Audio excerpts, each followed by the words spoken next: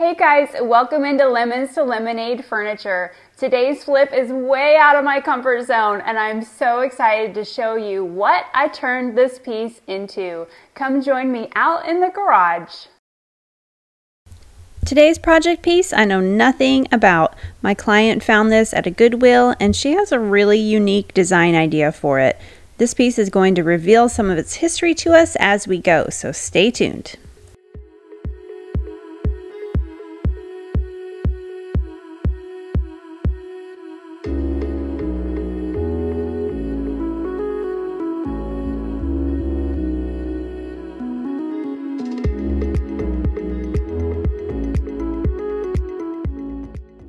If you're new here, this channel is all about how we found financial freedom through flipping furniture. I tackle a project every few weeks and share my secrets on how our family has paid off over $60,000 in debt just from flipping furniture.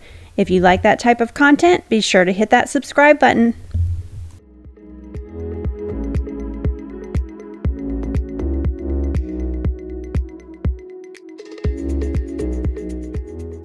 Normally I'd take the handles off first before I clean, but these drawers were pretty sticky and warped, so I decided to leave them on, and so I could just move around these drawers a little easier, and we'll remove the handles later. I removed the back to get into the wooden tambour slides in the front, as I will need to remove those to get everything painted.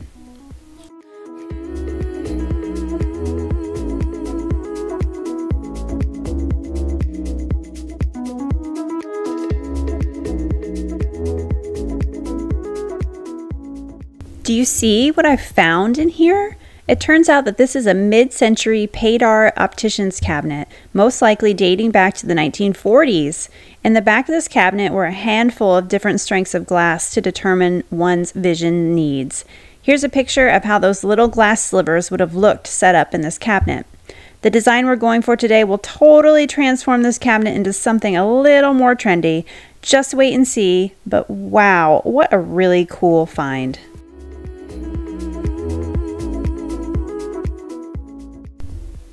I'm going to bag these up and save them. I know my friend will find something really fun and creative to do with them.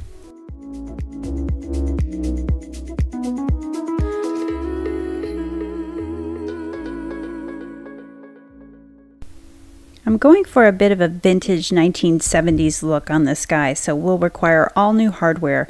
I've got to patch all of the old hardware holes in preparation for this.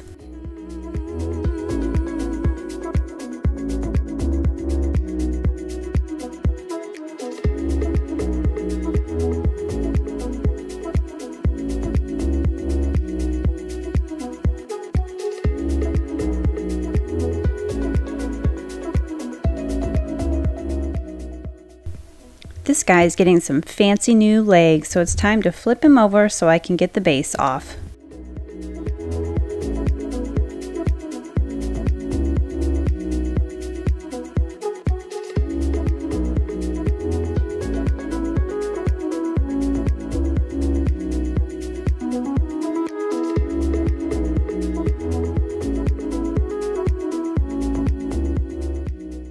There was a large chunk missing towards the bottom of this cabinet, so I used a two-part epoxy putty called Quickwood.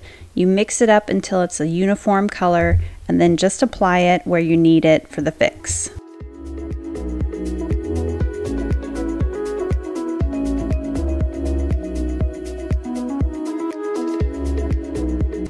This is a really big project for me. I normally don't take on projects that require this many steps or are going to take this much time.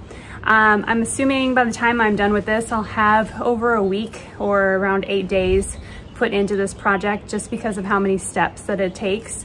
But it's a custom order. It's for a really good friend of mine and she loves it and she has a really cool vision for this. So I took on the project. But if you have something like this that you're working on that seems like it's really overwhelming, what I've done is made a punch list for each day, and I get out into the garage and I get 3 of those items done every day on the punch list, and that will keep me on track to get this thing finished.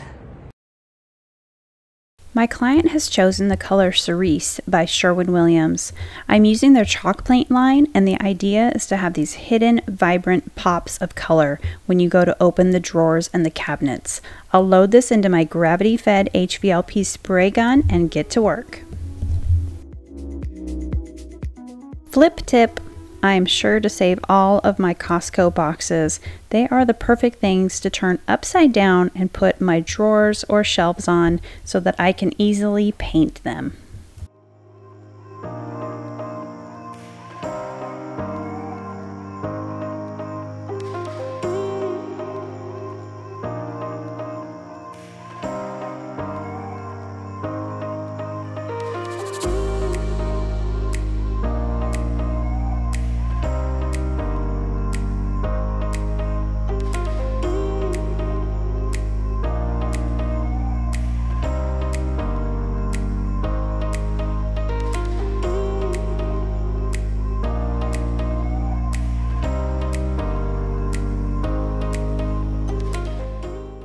My son's skateboard totally saves my knees when I have to work on the floor for so long in the garage. I am back at it again this morning. I am getting ready to do a part that I hate the most out of refinishing furniture, and that is when you have to tape everything up. You have to do this a lot if you're going to do mixed mediums, like 2 different colors, or you're going to do a stain and a paint color. So I've got to tape up these drawers and these cabinet spaces today. I'm not looking forward to it, but it's just another little tedious thing that has to be done sometimes when you refinish furniture.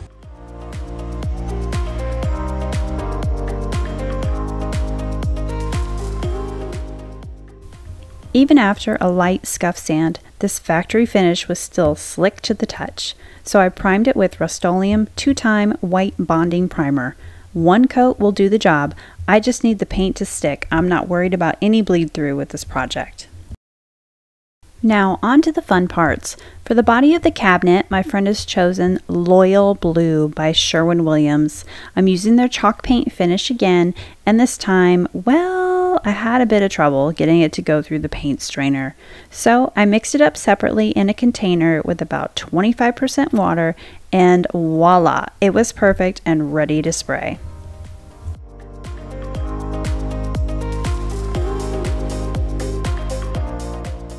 I get tons of questions about our sprayer setup, so here is the tank that it is attached to.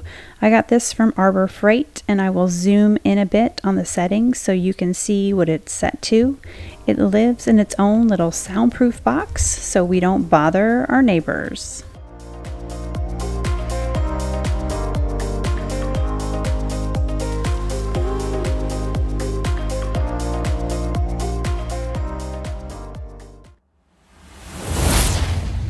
This week's flip is sponsored by Skillshare. Skillshare is an optimal learning platform to help grow your creativity. From marketing and video editing to interior design, crafting, and so much more, you can find a class that will match your goals and interests. As a homeschool mom, I love it when my kids can find ways to exercise their creativity and take hands-on creative courses to help them grow. We're currently exploring narrative art, drawing imaginary characters by Ira Marks.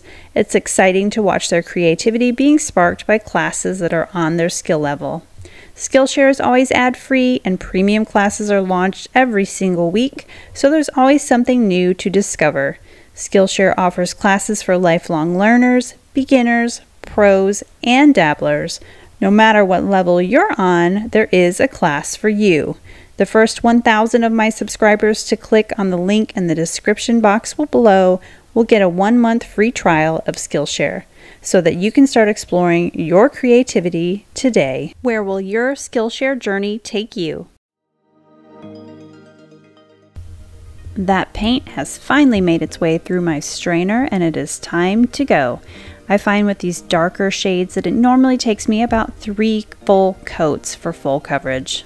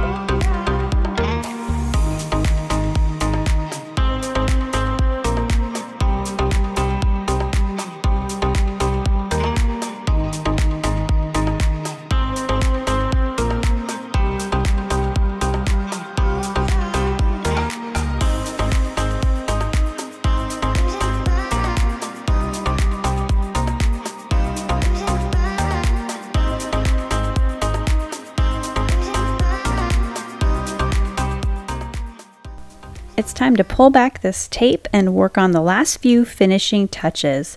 Do you have any ideas yet what I'm turning this into? Be sure to leave me a comment below and let me know what you think this is going to be.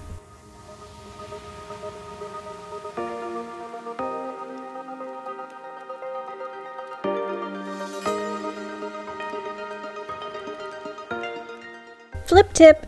We're going to be using Helmsman's water-based Spar-Urythanyne in a high gloss finish for this cabinet.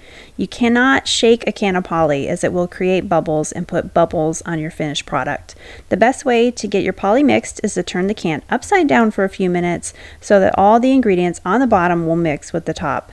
And once you've had it upside down for a little bit, I like to roll it on its side back and forth so everything gets incorporated before I run it through my gravity-fed HVLP sprayer.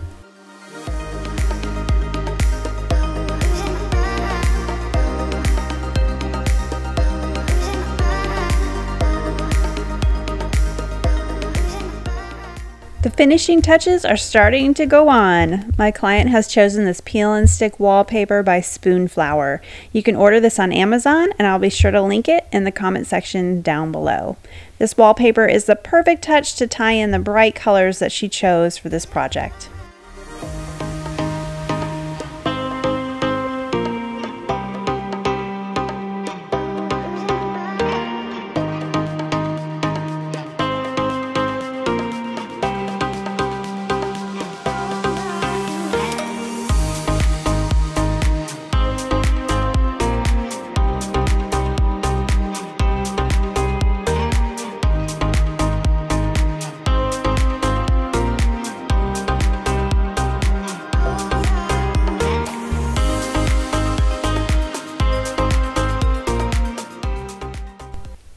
This cabinet needs a little height to help get it off of the ground. We've decided to go with these gold hairpinned legs to give it just the right amount of height.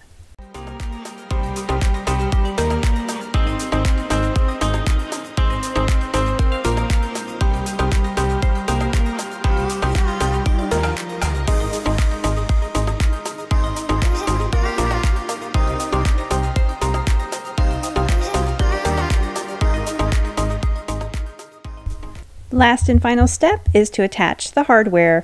We've decided to go with some fancy gold poles to help match those hairpin legs.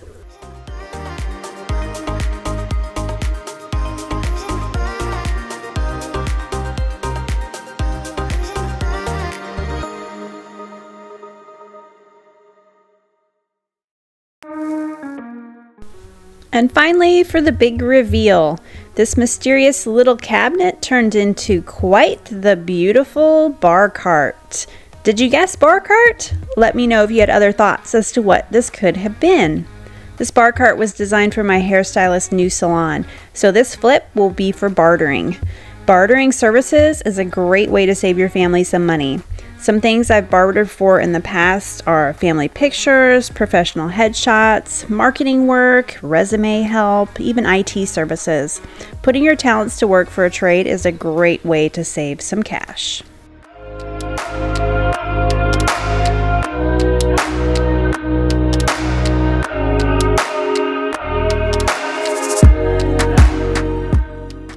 Be sure to tune in next time where I'll be flipping a custom buffet and answering all your questions you have about how I flip custom work.